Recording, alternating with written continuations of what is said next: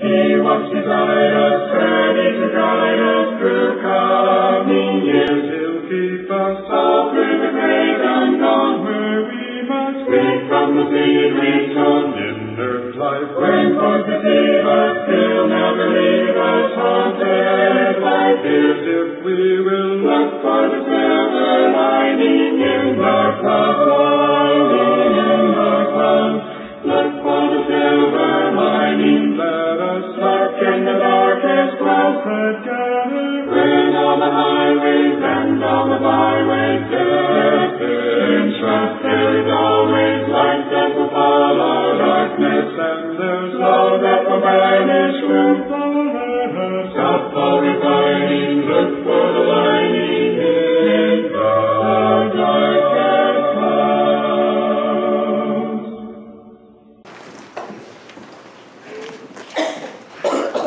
I don't think that I've been preaching very long, maybe a couple months, 2 or 3 months, I think, at this point. I was in a small country congregation in Deep East Texas. I think there were maybe 15 or 20 people there, but I was pretty confident in myself. But that morning, I was not. I don't know what was happening, but the sermon wasn't going well, and I don't remember what it was about. And there are some people here who have some guesses. It wasn't that sermon, but it was just a really bad sermon. The construction of it was awful. The delivery was really weird. I was kind of all over the place. My points were over here, some over there. I wasn't making very much sense. And about 15 minutes in, it was pretty obvious to everybody there. But when you start preaching, right at those first few months, everybody's your biggest cheerleaders. Everybody in the congregation was right there with me. They all looked in my eyes. They all knew that it was tanking, but they were all still very appreciative. They were all still very hospitable. Basically the same look that Linda gives me every Sunday, which is, go on, you're doing great. Just keep on doing what you're doing. I love that look, by the way. And everybody was really appreciative. Everybody was really hospitable, very friendly, getting good feedback, even though the sermon was tanking, except for one person. And it was sitting 3 rows back from the front. I'm pointing in this kind of open space right here in the middle. Just sitting 3 rows right there, just staring at me the whole time. I don't know where this guy came from. I don't think he was a member there. I've never had his name or number, or else I would have written probably a letter at some point asking him what was up with this. But as I'm in the middle of my sermon, my points are all over the place, and everybody's kind of obvious. Everybody knows what's going on. Everybody's hospitable. He looks up at me, and without breaking eye contact, gives me the biggest yawn I have ever seen in my life. And the most amazing part of it was he doesn't try to hide it at all. It's not like he puts his hand over his face and kind of ducks to the side. He looks at me, arches his head all the way back, opens his mouth all the way up, gives a cursory hand, and never breaks eye contact with me the entire 7 to 8 seconds that it lasted. He said volumes by saying very little with that yawn. After the end of that yawn, I basically stared at him. We stared for 7 or 8 seconds, and I knew exactly what he was thinking, which was basically, you're boring me, and you're not doing anything to better the situation, so wrap it up because I got to go to Furs. That was more or less what was going on at that point in time. People can say mountains without saying very little at all. And when you think about the wilderness wanderings, that's basically what was going on with all these people. These people were wandering around for 40 plus years. God was with them, Moses with them. There were all these different interactions that were happening. But the Israelites, even though they were there, even though they were worshiping, even though they were wandering around the desert, they were a pretty unhappy group of people. I don't think you have to look too hard within the Numbers, Exodus narrative to see that there were a lot of people that were pretty unhappy. When you look at Exodus, the 16th chapter, you start to see a little bit in this nuance, or a little bit in this relationship. Exodus chapter 16, starting in verse 1. We're going to read 3 verses here at the beginning of this chapter. Exodus chapter 16, starting in verse 1. It says, they set out from Elim, and all the congregation of the sons of Israel came to the wilderness of Sin. Your translation may say Zin with a Z. Which is between Elim and Sinai on the 15th day of the 2nd month after their departure from the land of Egypt. The whole congregation, verse 2, of the sons of Israel grumbled against Moses. And this is not some kind of grumble that they had this very loud overtone where they were basically rioting the streets. That's not the type of grumbling that was happening. It says the sons of Israel grumbled against Moses and Aaron in the wilderness. The sons of Israel then said to them, verse 3, would that we had died by the Lord's hand in the land of Egypt, when we sat by the pots of meat, when we ate bread to the full, for you have brought us out into this wilderness to kill this whole assembly with hunger. Those are some pretty hard charges. Those are some pretty hefty accusations. But when you look at that term grumble, especially there in verse 2, when it says that the whole congregation grumbled towards them, this is not that, as we mentioned, that rioting in the streets where people are openly flipping over tables, people are screaming at the top of their lungs against Moses in this kind of open rebellion. The literal definition, which my translation says grumble, your translation may say murmur, but the literal definition of murmur is this kind of low rumbling ground that exists among other people, where they don't ever really want to say it out loud. They don't ever want to go and confront the problem. What it exists is kind of this little undertone amongst the entire congregation, where somebody whispers in the back, I really don't like what's going on, or you kind of get that big yawn that we mentioned a second ago. There's a very palpable sense of anger or frustration going on within this. And as these kind of rumors were going around, it basically centered around, as we read there in verse 3, where people, for whatever reason, believed that they were going to be better off in Egypt. And that's kind of the hard part about this. When you look at especially what he mentions in the first 3 verses, we read verse 1 for a very specific instance, this grumbling, this low murmuring, this rumbling that existed amongst the entire congregation existed 45 days after they had left Egypt. These are people with an extremely short memory, because in verse 3 it mentions that they believed that they were better off in Egypt. Would that we had died there when we were eating to the full, we were drinking to the full, we had food, we had water, we had all the creature comforts that you can ask. But instead, Moses and his God led us out in the wilderness to where we can now die and our bodies fall in the middle of nowhere, and that's the whole reason that we're out here in the first place. That's the murmuring, or that's the grumbling that existed amongst the congregation. And when you look at the people that they were in the situation, 45 days is a very short memory. 45 days is not that long for people to forget what the slavery was like in Egypt, but it's not as if they didn't have reason to complain. If you're looking at this situation specifically within the Sinai Peninsula, this is a very inhospitable climate. This is where they existed for 40 years up to this point. It's only been, like I said, a month and a half. But when this was a climate, this was a topography that was very inhospitable. Human beings were not really meant to live in this part of the world. When you look at desert movies, or if you're watching a movie and you see the desert, more or less is probably referencing something in the Sinai Peninsula. This is a stereotypical idea of what it means to exist in suffering. Temperatures within the Sinai Peninsula, even to this day, still skyrocket to 120 degrees. A big sandstorm will just erupt out of nowhere, basically your average July day in West Texas. But it just skyrockets. It's a very hot, a very dusty, a very muggy type of place to be. Nobody really wants to exist there. The Bedouin exists to this day, but it's only been within the last 30 or 50 years that this climate has even been remotely hospitable, even remotely been accessible to human beings. And so as the Israelites are wandering through the Sinai Peninsula, it's not as if they didn't have valid complaints. They're talking about food, they're talking about water, and as you can imagine, 2.5 million people going around in circles for 40 years, they're going to get cranky over a period of time. But the most amazing aspect of this entire thing, the most fantastic part of this entire complaint, was that they legitimately believed, and this is the weird part, they legitimately believed that their situation in Egypt was better than the one that they had with God. And that's probably the most ridiculous part of this whole thing. If you remember, especially earlier in the book of Acts, whenever they started to complain, or Exodus, when they started to complain about the living conditions, you remember the Pharaoh's response was to take all their straw away from them and still make them have the daily quota of bricks. You consider these were people that were given some semblance of food, but it was cut in half over a period of time. This was not a period, or this was not an employment situation where these people basically worked 9 to 5, they went home, they stayed with their families. This was a full-on slavery situation. And what these people are grumbling about in the Sinai Peninsula is we were better off being slaves than out here in the middle of nowhere to die with Jehovah and a Moses who shows up after 40 years. That's the situation that they found themselves in. And when you really think about the argument that they're making is because they knew exactly where they were headed. The promised land was on their horizon. That was made plain from the beginning. What they were saying was, it's not worth it to wander through this middle of nowhere. I would rather go back and live in slavery than go through this really awful time period to go to the promised land that will eventually show up. And what that really is with these people is a bigger commentary on the fact that they didn't want anything to do with God at any cost. When you look at Job, the 7th chapter, flip over there if you would. Job chapter 7. Job had pretty much the same argument. Job chapter 7, listen to some of the things that he has to say. We studied Job a few quarters ago. This will probably sound familiar to some of us. It's very early in the book of Job, so Job is really he's still, I think, optimistic a little bit of what's happening. His friends haven't annoyed him completely to death by this point. But in Job the 7th chapter, starting in verse 11, listen to what Job has to say. He says, therefore I will not restrain my mouth. Not can't. He says, I won't restrain my mouth. I will speak in the anguish of my spirit. I will complain in the bitterness of my soul. Am I the sea or the sea monster that you set a guard over me? If I say, my bed will comfort me, my couch will ease my comfort, then you will frighten me with dreams and terrify me by visions, so that my soul would choose suffocation, death, rather than my pains. Do you see what Job is getting at with that? He says, you're not with me at all. I'm sitting here. I said, I want to be comfortable. I want to walk with you. But if I even get remotely comfortable, or even a little bit secure, then all these bad things start happening. You set a guard over the sea monsters, you set watch over the things of the earth, but you don't really care about me. Look down to verses 20 through 21 as he continues this same thought, as now he looks to the reason for why God seemingly has forsaken him. Starting in Job 7, verse 20, says, "Have I sinned? What have I done to you, O watcher of men? Why have you set me as your target, so that I'm a burden to myself?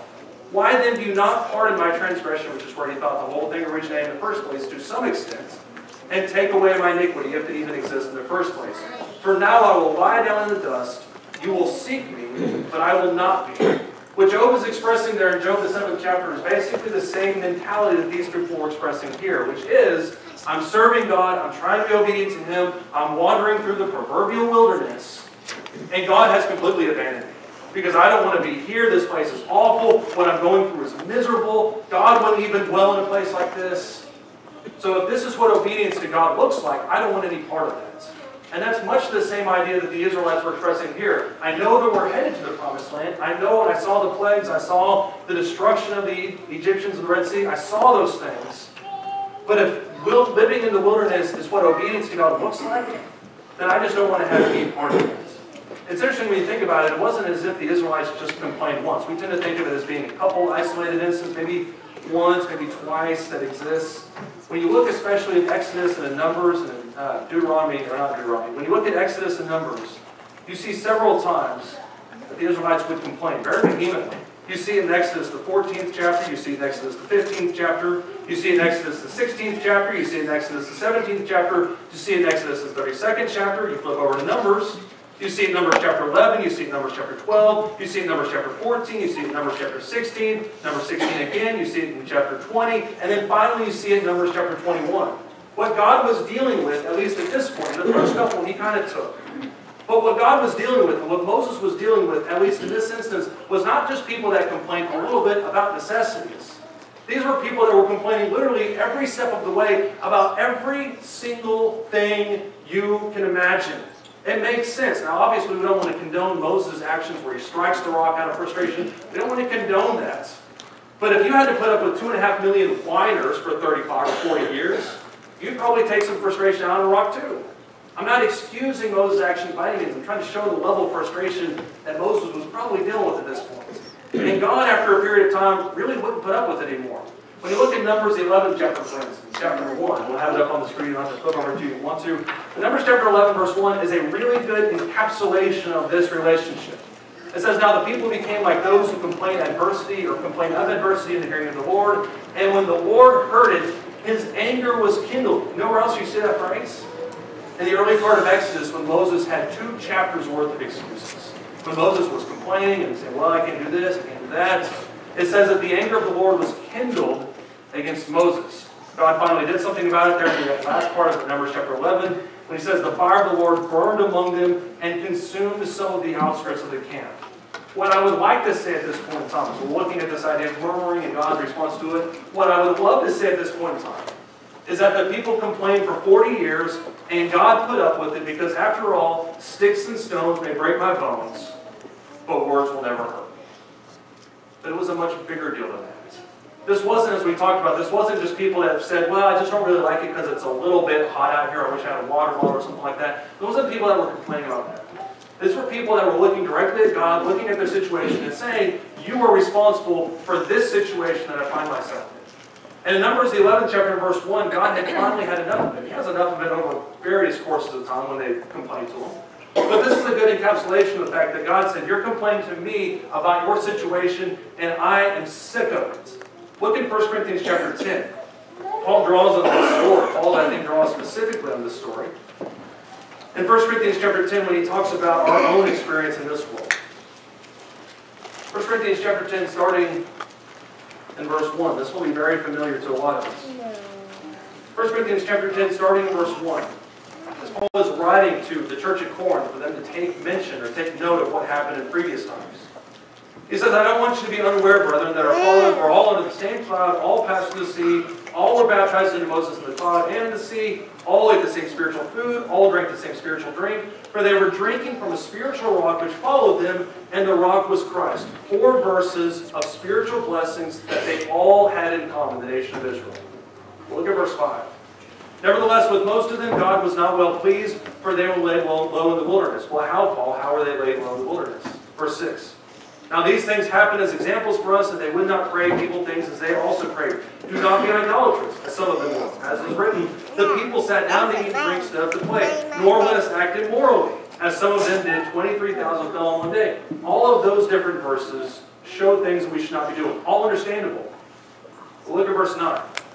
Nor let us try the Lord, as some of them did, and were destroyed by the serpents. Verse 10. Nor grumble, as some of them did, and were destroyed by the destroyer. Verse 11. Now these things happened to them as an example. They were written for our instruction, upon whom the ends of the ages have come.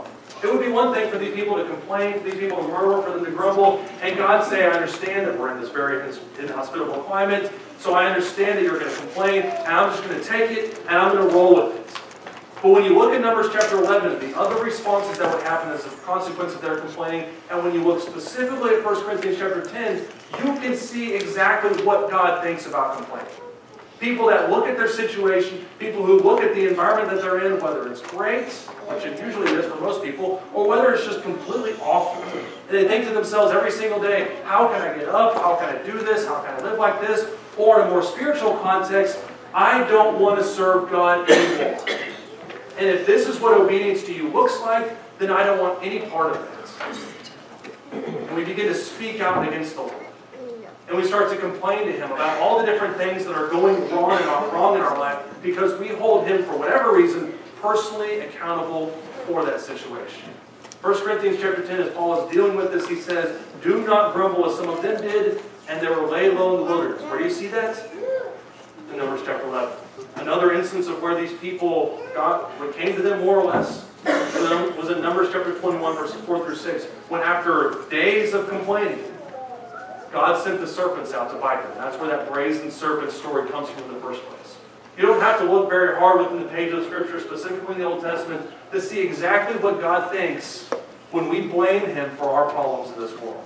When we look at Him and we think to ourselves, I know You blessed me with a great family, a great job, with a house over my head, and with a great climate, because it's very beautiful outside right now. I don't know if I would have preached a sermon 2 weeks ago when it was 150,000 degrees outside. But when we look at the culture that we live in, the society we live in, all the blessings that God has given to us, and we start to complain about those 2% of things in this world that are going wrong, and we start to look at it and say, what kind of world is this? How could you allow this to happen? How could you oversee these types of things? We see exactly what God thinks about something like that. But the question really is, as we look at all of this, we look at this situation, the wilderness, the question really is, why is complaining a sin in the first place?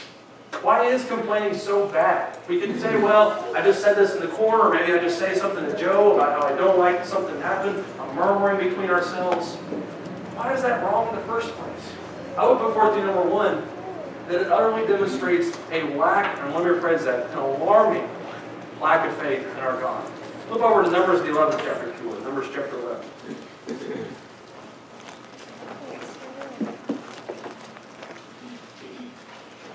Numbers chapter 11.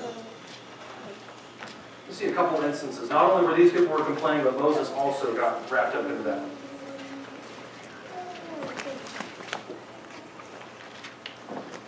Numbers chapter 11, starting in verse 4. It says, the rabble, which is a very complimentary word for these people, by the way. The rabble who were among them had greedy desires, and also the sons of Israel wept again, which is a common overtone with these people. Who will give us meat to eat? Notice what chapter this is coming. This is Numbers chapter 11. This isn't day one of the wilderness wanderings. Numbers chapter 11. Who will give us meat to eat? We remember, this is the same thing we mentioned earlier, we remember the fish that we used to eat free in Egypt. The cucumbers, the melons, the leeks, and the onions, and the garlic, which were probably priced astronomically for the Israelites, by the way. But now our appetite is gone, and there is nothing at all to look at except this manna. Keep in mind that manna tasted similar to honeycombs. That's the way they describe it as it fell from heaven. But it wasn't just these people that had this. Look at verse 11. It says, Moses said to the Lord, why have you been so hard on your servant? Why have I not found favor in your sight, that you have laid the burden of all this people on me? Now Moses is getting into the game. Was it I who conceived all this people? Was it I who brought them forth? And you should say to me, carry them in your bosom as a nurse carries a nursing infant to the land which you swore to your fathers. Where am I to get meat to give to all this people? They weep before me, saying, give us meat that we may eat. I alone am not able to carry all this people because it is too burdensome for me. Verse 15, so if you are going to deal thus with me, please kill me at once. If I have found favor in your sight, do not let me see any wretchedness. This is not the Israelites there in verses 11 through 15. This isn't the Israelites who are complaining about the food anymore. That was happening in verses 4 through 6 when they began to very glowingly look back at their life in Egypt, which was totally through rose-colored glasses. This was now Moses in verses 11 through 15, looking up to God and saying, these are your people. These are the people that you brought out of Egypt, that you protected, that you kept, and now you've put them under my charge, and you've made the situation almost completely ridiculous for me, because all they're doing 9 days, or 7 days out of 7, there's not 9 days a week, 7 days out of 7 is complaining to me. Look at God's response in verse 23. After all this complaining, the subheading for my chapter, Howard, is the people complain. That's an excellent, I think, chapter heading for this. Look at verse 23. The Lord said to Moses, this is a response to all of this, is the Lord's power limited? Now you shall see whether my word will come true for you or not. And these people were sitting there talking about the food. They don't like the fact that manna is falling from the heaven. I would love it if I walked out my backyard and manna just came down in there. If these people were complaining, sitting there saying, well, the food isn't good, we used to have all these different things, Moses gets in the act and saying, well, God, you had these people, you put them under my charge, and now this situation is ridiculous for me, I can't handle it. Basically, both of these groups of people are looking at God and saying, here's the situation, do something about it, and oh yeah, why haven't you done anything about it yet? And you can kind of detect within these people's conversations the question of whether or not God even is able to take care of it. Is God able to give us anything besides manna? Is God able to do anything besides put these people underneath my care and tell me to deal with it? Can God remedy this situation even just a little bit? And as you notice what God says there in verse 23, he asks the question, is God's power limited? The question for God was not, could he do something about it? The question for God always was, will he do something about it? And when these people looked at their situation with the food, when Moses looked at the situation with these people, the only thing he could think of was, God can do something about it, but he's not. And I'm really kind of unsure whether or not he can do anything, at least at this point. This displays a glaring lack of faith in God. When we begin to complain about situations that we know he can take care of, or we begin to question whether or not he actually can in the first place. In Psalm 95, this is now God responding a little bit back to this. David actually saying this, or the psalmist, I don't know if this is specifically David. But the psalmist is writing about the praise that's due towards Jehovah. Listen to what he says here in Psalm 95, starting verse 6. He says, come, let us worship and bow down. Let us kneel before the Lord our Maker, for he is our God. We are the people of his pasture and the sheep of his hand. Today, if you would hear his voice. That's the attitude that all of us should have towards worship. God is great, we are lowly, and we will bow ourselves before him in order to magnify his name above ours. Look at verse 8. Do not harden your hearts, as at Meribah, as in the days of Massah in the wilderness. You remember those two locations? Those were the places that Moses struck the rock and water came out because the people complained for about a day and a half. Verse 9, he says, when your fathers tested me, they tried me, though they had seen my work. For 40 years, listen to God's attitude. For 40 years, I loathed that generation. And said, they are a people who err in their heart, and they do not know my ways. And this gives more context from the punishment that he gave them. When he says, therefore I swore in my anger, truly they shall not enter into my rest. Did you notice what God's attitude is towards these people? These are people that were complaining about the water, people that were complaining about the food, people that were complaining about the living situation. And God says, for 40 years, I loathed that generation. Not because they were ugly, not because they were just annoying, but because he said they did not understand his ways. Why did he put water out of a rock instead of popping out of a stream out of nowhere?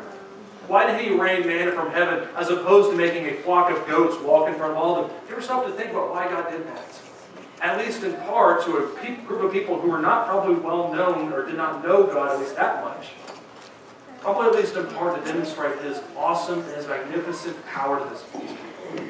But their response was when they saw the manna that fell from heaven, when they saw the water that came forth from the rock, their response was, is this it? Is this all you can do? And God's response in Psalm 95 and verse 11 was, I swore in my anger, they shall not enter my rest because they're not looking at me with eyes of faith. Let me tell you another problem with this. When we complain amongst ourselves, it destroys unity within a congregation. I heard a preacher say one time, there is nothing so contagious within a congregation as complaining and pessimism.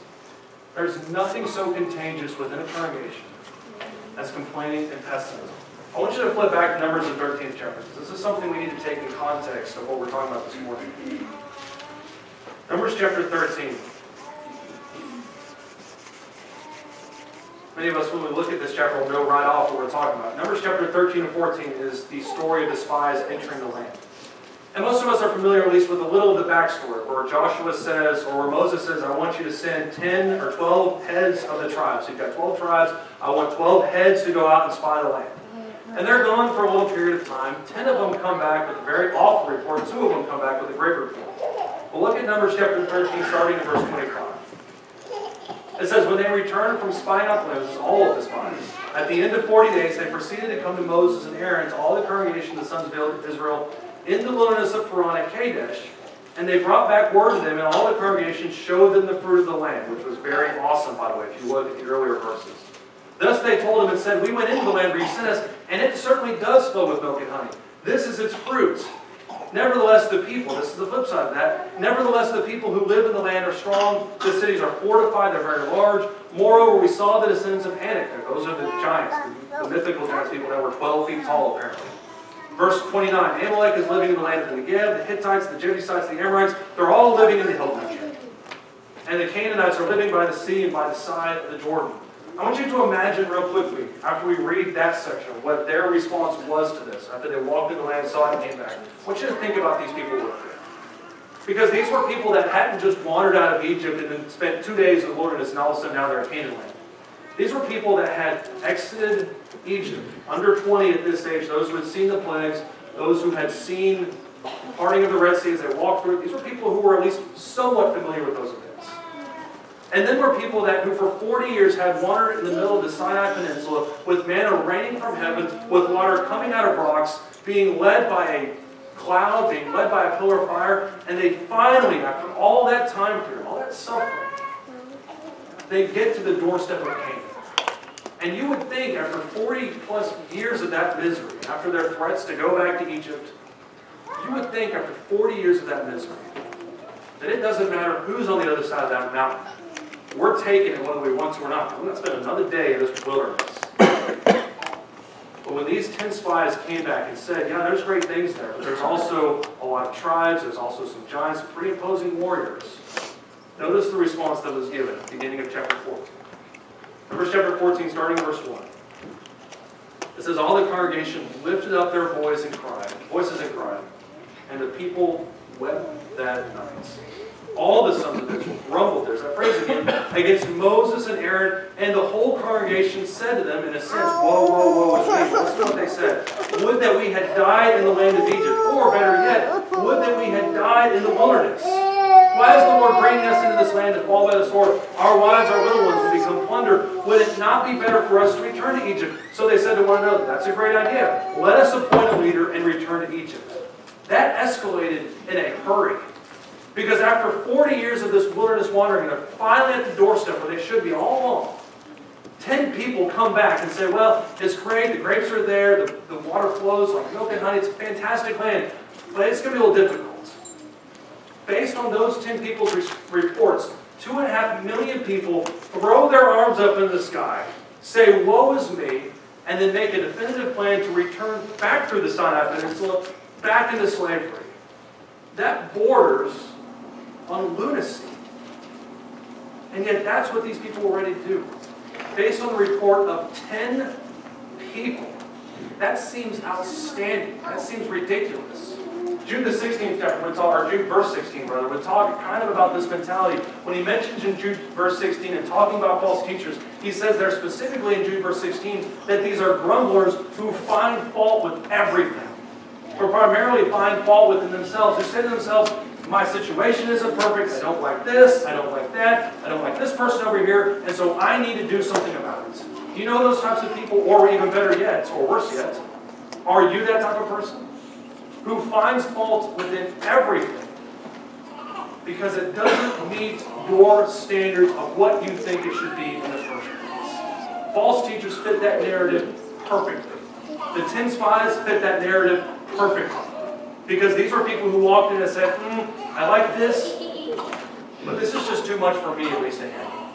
And so I'm going to make the entire congregation turn around and go back to Egypt because I personally don't like it. In Jude verse 16, that's exactly the type of person that he talks about. People who say, or people who exist within an organization who should be pushing towards the promised land. But because they personally don't like it, they find some fault, they're not happy with it, they turn the entire congregation around. Somebody says, well, I don't like this verse. It can't mean this. It has to mean this because that more perfectly aligns with what I want it to be, rather than what God actually says. Not only does complaining demonstrate an alarming lack of faith, but it utterly destroys unity within a group of God's people. But still the question is on the back end. I'm human, I have emotions, but I really want to complain. The answer to that, just don't. If you still want to complain after all that, I feel like I made a pretty compelling case with those first 2 points. I may not, you may disagree, you may be complaining about that. But if you still want to complain after those first 2 points, just don't. Don't complain at all. Look at Philippians chapter 2. And that sounds very frivolous, but listen to this. Look at Philippians chapter 2 again. I appreciate Paul being willing to read this because I think this sums up this sermon basically in a nutshell. What you're sitting there thinking we could have just read Philippians chapter 2 and gone on about our day. But look at Philippians chapter 2. Listen to what he says here. Philippians chapter 2, starting verse 14. This was to a good church, by the way. The church at Philippi was fantastic. And yet he still has this, at least a little bit of advice to say. Philippians chapter 2, starting in verse 14, he says, do all things without grumbling or disputing, so that you will prove yourselves to be blameless and innocent. Well, who? Or prove ourselves to who? To God, first and foremost. Look also what he mentions on this at the end of this. Children of God above reproach in the midst of a crooked and a perverse generation, among whom you appear as lights in the world. We tend to think of our obedience and our fellowship with Christ as being very personal. I dwell with Christ, I fellowship with Him, I'm obedient to Him. But it doesn't really impact everybody else. When you look at Philippians chapter 2, specifically what he mentions there in verse 15, that he says that we appear as lights in the world. And then you piggyback right off of what he mentions in verse 14 about not complaining, not grumbling. What he says there, basically in a nutshell, is don't grumble, don't complain about everything so that you can appear as lights in the world around us. Let me ask you a question real quick. What would you think it would say to somebody? Let's say you're working on somebody and saying for years, you need to come to services with me, you come to services with me, or you study the Bible with me, you study the Bible with me. And on Friday, you make this really fantastic case for why that person should come to services with you 2 days later. He's on the bridge. He's on the brink of things. And then Monday morning, you walk in, and all of the things that come out of your mouth is how horrible the song meeting was, how long the sermon took, which this is going to be a doozy, how long the sermon took, how hot the building was, how unfriendly the people were. And then you cap all that off with so that you make up your mind about services. What do you think the chances are of that person following you? Ask you another question. What do you think is going to happen when you talk over and over again about how you can't do something because you have to be obedient? I can't do that because God tells me not to. And then you try to talk to that person about becoming a Christian. How far do you think that conversation is? When he mentions here in Philippians chapter 2, verses 14 and 15, he continues this in verse 16 by saying, hold fast the word of life, so in the day of Christ I will have reason and glory, because I did not run in vain, nor toil in vain. In other words, grumbling and murmuring has the ability to nuke the spreading of the gospel in a nutshell. Verse 17, even if I am being poured out as a drink offering upon the sacrifice and service of your faith, even if I am being persecuted beyond reason, I rejoice and I share my joy with you all. You too, I urge you, rejoice in the same way and share your joy with me. Very simple for us to say, well, we shouldn't complain. We should just kind of sit there and deal with it. But Paul doesn't deal with it like that. Over and over again when I was looking up things for this lesson, over and over the phrase that I kept coming back to in relationship to this point specifically was be content with such things as you have. And that's what Paul says there in 1 Timothy chapter 6, verses 1 through 10. That phrase, be content with such things as you have. But to me, if we just leave it with that, it misses the boat a little bit. Because what that insinuates, at least in my simplistic mind, is instead of complaining, what I really need to do is I need to sit there, I need to take it, I need to eat my peas, I need to not complain about anything. But that misses the boat entirely. Because what Philippians chapter 2 talks about is not necessarily just not complaining, as he mentions in verses 14 through 15. What he ends it with in verses 17 and 18 is, be joyous. Turn that frown upside down. When you find 10 things to complain about, find 11 to be joyous about. And when you think about this, actually this one, we'll go to the next one, which is basically be part of the solution. I'll tell you right now, and I don't make any bones about this, and I don't mean to rub anybody the wrong way, so I'll encourage you to hear me out when I say this. There are problems with every church that I've ever been to, ever visited, ever been a part of, no matter what church it is. There are problems here. And I'm not going to name them because one of them is sitting on the front row over here. There are problems within every... There's actually Lee. You thought it was Joe, didn't you? Yeah. There are problems within every congregation. Whether it's this, whether it's that. I have never in my life heard of, been to, visited, even read about a church that didn't have any issues. And what happens with that oftentimes is we want to complain. We want to say, well, this issue that I just can't stand, that's sitting over there, that's sitting, I don't like it anymore. It needs to go away. So we start complaining about it. Let me ask you, let me propose a solution to all of it. And you can agree with this if you want to. Let me propose a solution to that. Don't complain about anything, whether in your life or in the church, but especially for our purposes this morning, especially about the church. Resolve to not complain about anything, unless you also resolve to be a part of the solution. Resolve not to complain about anything, unless you also resolve to be a part of the solution. I can't tell you how many times, and this actually isn't this congregation, I've seen it in other congregations, but I cannot tell you how many times somebody would say, well, I cannot believe how bad person X led singing the other day. That was awful, it was abysmal, my heart was basically on every other thing besides what it should have been, and I blame it all on song leader Y. And then you come back with the phrase, well, where are you lonely singing? Won't do that. Resolve not to complain, unless you also resolve to be a part of the solution. 1 Thessalonians 5, verses 16 through 18 talks about this type of mentality, I think, in spades. 1 Thessalonians chapter 5, starting in verse 16, listen to what he has to say here specifically about this mentality, if I can find it. I know it's here somewhere. 1 Thessalonians 5. Those of you who have tabs in your Bible are incredibly lucky. 1 Thessalonians chapter 5, verses 16 through 18, a very brief little section here at the end of this book. He says, rejoice always, pray without ceasing. In everything give thanks, for this is God's will for you in Christ Jesus. When God looks at his people, whether it's Israelites in the wilderness, especially all the things that he had done for them, or whether it's us here in the New Testament age where we're living in salvation, obedient salvation towards God, who are reflecting back the gift that God gave to us through his Son, God expects his people, no matter where they are, to be people that are above complaining. Why? Because we're constantly reflective on the things that God has done for us. Spiritually, physically, whatever the situation is.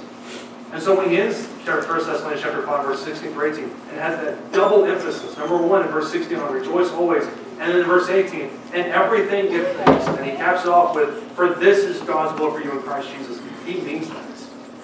Instead of complaining and finding all the negatives in our life, find all the benefits and all the great things in your life. For that's God's will for you in Christ Jesus. You may have heard the story about the monk who took a vow of silence and entered a monastery and was intending to spend quite some time there. And he entered the monastery, took the vow of silence, and after 10 years, his supervisor, I guess the head monk, showed up and said, do you have anything to say? And the monk said two things. He said, food bad. And after another 10 years, continuing on with this vow of silence, the head monk showed back up and he said, do you have anything bad to say? He said, bed hard. After another 10 years, that monk finally looked back at his supervisor and said, I quit. And the supervisor said, well, that makes sense. You've done nothing but complain since you got here. I think in a lot of ways, that's the mentality of a lot of us sometimes. We don't necessarily say a whole lot. We don't necessarily contribute a whole lot. But we really, really, really love to complain about the things that make us happy. And in case you're wondering if I'm thinking about any specific person, I'm putting myself at the forefront of this and say that I have a problem with complaining and not resolving to be a part of the solution. But we would complain to God about all the things that are going wrong in our life, the things that we miss, and all the things that are going great in our life as well. Any one of us can find anywhere between 5 and 5 million things to complain about. Question, the happiest people are those who look and find the 5 to 5 million things that are going well with their life. Specifically those that they find in their relationship with Christ. And if you're here this morning and that relationship with Christ is non-existent, that's not something that you should be complaining about. That's something that you should be doing and taking care of this morning.